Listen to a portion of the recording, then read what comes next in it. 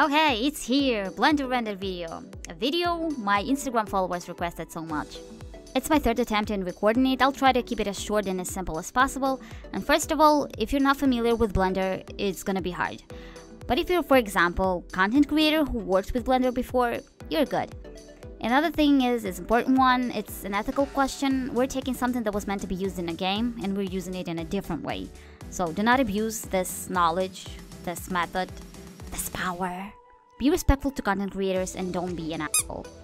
I want to give a shout out to Onset Animation who inspired and encouraged me to learn this. I'm gonna link the YouTube channel and Instagram, everything in the description. Okay, we're starting with basic Sims 4 rig. You can get it from Sims 4 Studio Animation tab. This is Blender 279. I'm gonna switch to 283 a bit later. This is Blender render engine. It doesn't exist in newer versions. Later we're gonna work in cycles mode, but I decided to start from here because this scene is familiar to all of us and it'll be fun to see transformed into something new. Okay, this is what I do. As you can see under the rig, there seems body parts that are disabled and we need to enable everything, delete teeth, then select everything and merge everything by clicking Ctrl J. So the body is one piece. And the next thing I do is add subdivision surface modifiers. Just go to modifiers, add modifiers, subdivision surface. I usually play with it a bit, but if your computer is not very good, just add modifiers and click apply. The next thing to do is to separate the eyeballs from the body. Click tab to go to the edit mode, pick one vertex on the eye, then click Ctrl L to select the whole eyeball, then click P and choose selection. Do that with both eyes and name them so you don't confuse them with each other or other things. Now, okay, when I started, I used Ninja Ripper method that basically rips Sims that I made from a game into Blender, and for the longest time it was something I used despite it being really hard and time consuming, and 70% of the time extruded Sim in Blender looked nothing like the one in a game. It would always let me into Blender sculpting tools cause I needed to fix the messy result. And then I realized that Blender sculpting tools were far more advanced than anything Sims Cast can offer you ever. Even though at the time I knew some people were making their Sims in Blender, I thought it was the lamest thing ever. Now I think there's no possible better way. This is how you do it. So that's what we're gonna do. We're gonna sculpt our Sim's face. Just go to sculpting mode and try all the sculpting tools. It's not hard, it's fun. It's not as limited as Cast, so you can make interesting faces. I made Kylie, it wasn't hard. It was hard in Sims, but it wasn't hard in Blender, it was rather fun. Okay, while I'm sculpting, I can reveal something. I have no idea what I'm doing. Everything I know I figured out with Google and YouTube. I don't know if my ways are correct ways or maybe there's better, easier ways to do stuff. If you know them, please share. It's something I'm actually hoping for.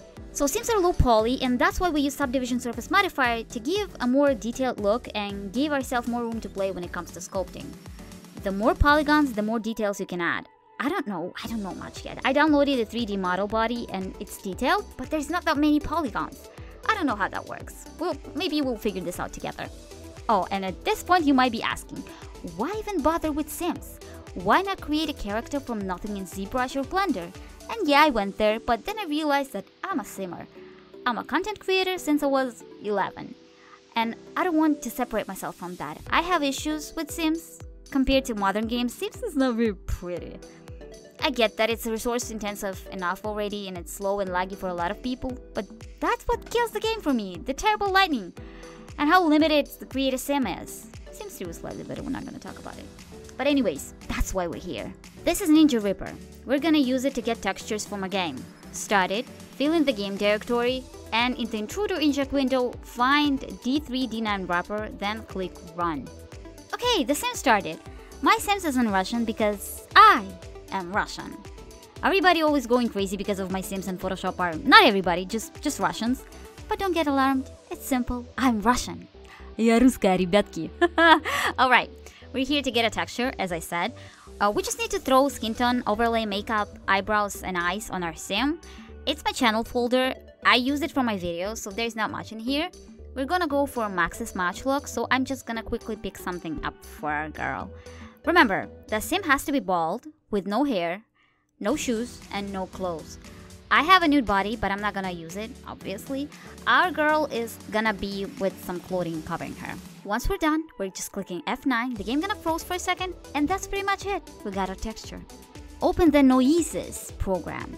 In it, find your Ninja Reaper folder and your folder with extruded files. I have tons, you just have one. Open it, open the texture folder, and then sort it by the size, the largest being on the top. Then you just click on every file looking for your textures. It should be on the top of the list. It really depends on the textures you're extruding, but in my case, there will be 3 files that I'm gonna export as PNG files. Those files are the skin color, the overlay, and the details such as makeup, brows, and pieces of clothing. Watch me export files. This is overlay. I selected the saving directory, I named it 1, and I picked PNG format. And I'm gonna do the same thing with the other 2 files I need. This is skin color. Clicking export, destination file, format, PNG, okay. Same thing with the last one. Export, destination file, format, PNG, okay. It's time for the Photoshop. I opened my files in Photoshop where we need to put overlay on the skin color, or the other way around, play with blending modes, edit colors the way you like it, then just put the details image on the top. Then merge everything together and export as PNG file. If you can do this in different editing program, please do you. It's also possible to do this straight in Blender, I just don't know how. To me it sounds like too much work. I opened my sim file in Blender 283, this is Cycles, the old texture is not visible anymore. We need to put what we've just created in Photoshop on her. Go to the material properties, there is an old material you need to delete by clicking minus button. Then click new to create a new one. There is a small circle next to a base color, click on it and then pick image texture. Then click open and I'm gonna find the texture I just made. Voila! Doing the same thing for both eyeballs. Pick an eyeball, material properties, delete all material, add new one, image texture, open, find your file. I'm going to add 3D teeth to my sim since I've deleted teeth in the beginning. It's not necessary, I just like it this way. I'm clicking on file, append. Here's my teeth mesh. I'm going to object, Sims 4 Studio Mesh 1, append. Now we click on modifier properties. So we need to tie the teeth to our rig, and to do that we need to select our rig in this object window in armature modifier. Now the teeth are not going anywhere. It's tied to the rig. I'm doing a little more sculpting. I'm doing that from time to time, all the way till the end, constantly fixing and adjusting something. Okay, camera. The camera is disabled. You can see it's gray in outliner window in the right upper corner. We need to enable it. Fun, I know. To get to the camera view, you need to hit 0 on the numpad.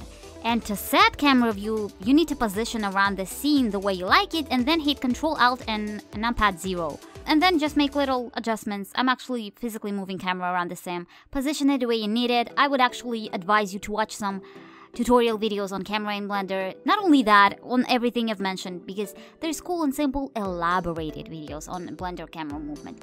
I can't explain everything, that's why I said if you have some Blender experience, it'll be easier. And I still do that, I watch tutorials and stuff I know, just to learn something new.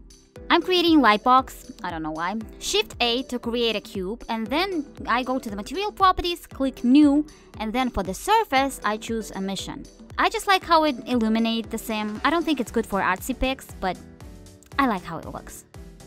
Okay, are you ready for rendered view? Ta-da! Well, it's not much, but okay, whatever. This is where I finally got idea for a picture, for a sim art, and I started fixing and resculpting the face a little bit here and there.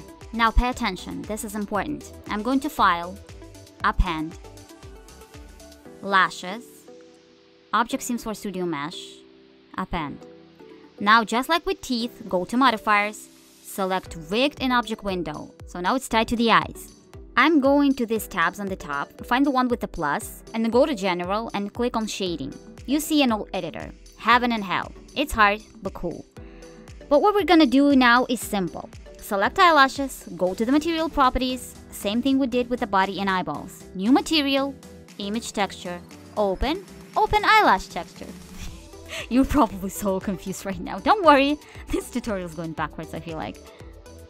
Now, to the actual node field. Repeat after me. Shift A, shader, mix shader. Place the node just like I did. The next is Shift A, shader, transparency. Connect them, exactly like I did. This was method for making alpha textures visible. Okay, let's see. Hitting render. Yay, cute eyelashes. I'm again in the sculpting mode, fixing a few things before posing my sim. So the sims is in Max's match style, which is whatever. But if you're using realistic textures, you really need to tone down facial expressions. Realistically looking sims look bad with the game animations in the game, but in Blender, it's even worse. Another thing I've learned while watching people sculpting characters is that even if you're creative facial expression, you still need a sculpting tools. For example, if your character is smiling, there gotta be some wrinkles, dimples, like these round apple cheeks above the smile, you know what I mean, stuff like that. Otherwise, it just looks scary, uncanny. It's hard to do, I know it. I'm sometimes scared of what I've done, just keep that in mind. I've deleted lower eyelashes by going to edit mode, selecting and deleting them. And I added bubblegum by adding sphere, giving it more poly, and using sculpting tools to get it look like a bubblegum. Now let's start with something we should have started with when I added teeth to our rig. Let's get good stuff to our scene. Open Sims 4 Studio. Now click on My Projects. It's not mine. It's not yours. Unless it is. It belonged to a content creator who made it. I'm going to the folder I saved a couple of packages for this art. I need hair. Here's the package, it's Majestic Hair by Nightcrawler. I'm going to meshes, and I'm gonna export the mesh. Give it a name. The texture for this one is really realistic looking, that's not what I'm going for. The same way I opened this package, I'm opening the texture of Majestic Hair by Couples Create, and here I'm exporting texture. Now back to Blender. Click Append, find the hair, Object, and we need to select all those Sims 4 Studio mesh files. And click Append. We need to select them and merge them together. And then tie to the Sims head by going to Modifiers and selecting Rig. Give it a texture by going to Material Properties, delete existing material, add new, add image texture, open hair texture. It's alpha, so we need to use Node Editor again. We're doing the same thing we did with the eyelashes, adding the same two nodes, first Mix Shader, then Transparency Shader. And connect them just like I did. Now check the render. Looking great. I'm fixing the hair in sculpting mode a little bit, and again, fixing pose, fixing camera, taking a break. I kinda lose understanding of what looks good if I concentrate on the scene too much, so breaks are great.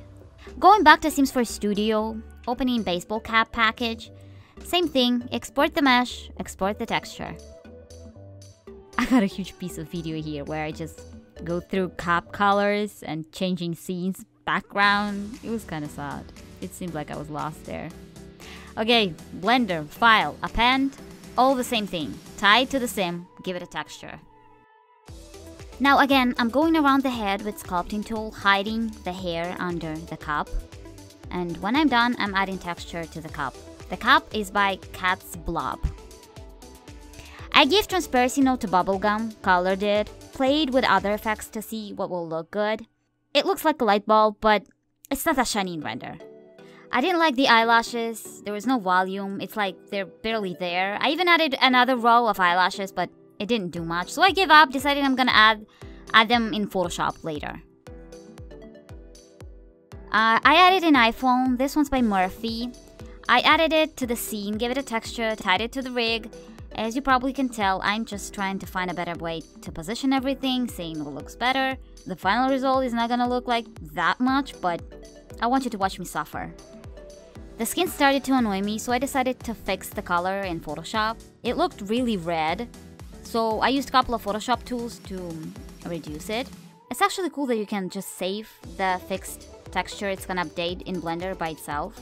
There is no need to mess with textures again. Oh my god, an ear! Sims do not have ears. The one I have has this blobs with texture, so I found this free 3D ear on the site called Turbo Squid. And I just put him on a sim. I don't know if there is a way to connect it to the rig, so just kind of floating in there. I'm adding it at the end. And for the texture, you just add a new texture and click on the base color and pick the eyedropper tool and click somewhere on the face to pick a color for the ear. As the final steps, I'm adding little things. Right now, I'm adding nails. These are by Redhead Sims. Doing the same thing, connecting to the rig. I have no texture. I'm just gonna give a color and play with settings to make them shiny. It's not that hard if you think about it, right? It was definitely hard for me. I'm a crybaby, I cried a lot, but there was no going back for me, you know? I really wanted to learn this. I feel like some people might achieve more in this than I did, like in a short time. Well, let's all hope they'll share some tips.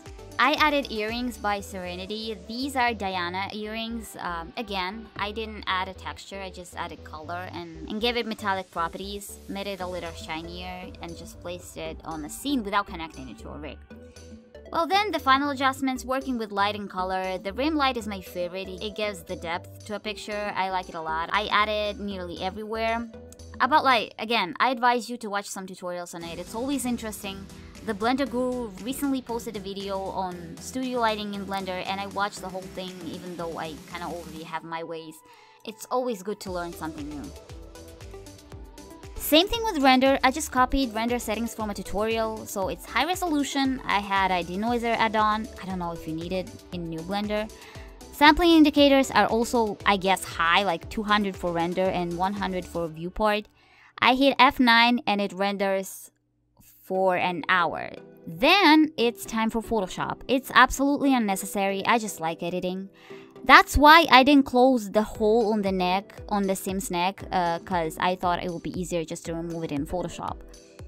I'm editing it for a thumbnail, so it's gonna be bright, shiny, juicy. You know how it goes. You know, as I was making it, I thought I'm gonna watch it in a year and cringe so hard. Now I'm hoping that I will cringe, because that will mean that I will know so much more than I do now.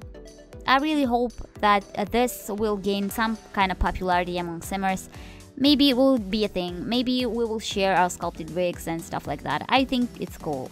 Imagine how great your Sims story could be with Sims pictures from Blender. Well, I hope now you know how I made my sim art pictures. This video is impossibly long. I cannot believe we're almost done. I don't know. I hope this video was helpful. You know, if there will be even one person who will find their passion for Blender or 3D modeling in general, or even sim art, that would mean it was worth it. I don't know who you are watching this, but it was for you. Okay, I'm going to bed. See you soon. I love you.